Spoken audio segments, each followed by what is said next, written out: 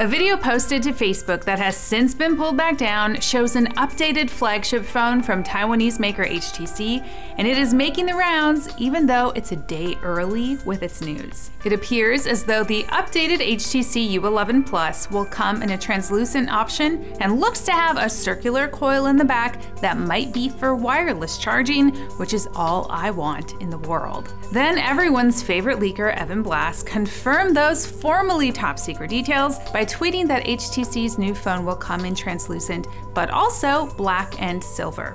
By the way, I would love nothing more than to play a clip of this video for you to fill in the details, but this tech reporter seems to be speaking German with a Scottish accent, and I cannot help you there.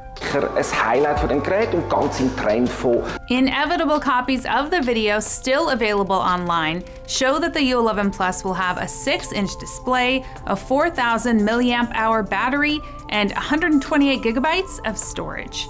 Other storage options, if any, are yet to be confirmed. To put the cherry on all this leaking, T-Mobile went all here, hold my beer, by posting other HTC stats as well. The company unveiled a spec sheet for the forthcoming mid-range phone, the U11 Life, which apparently features a 5.2-inch display, 16-megapixel front and rear cameras, and 32 gigabytes of storage with micro SD expansion options, to name a few. The details were posted on the site, which have since been pulled down, but the Internet Archive never forgets.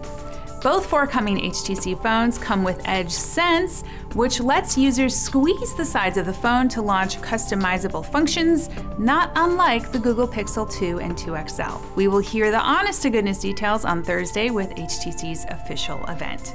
We'll see you then.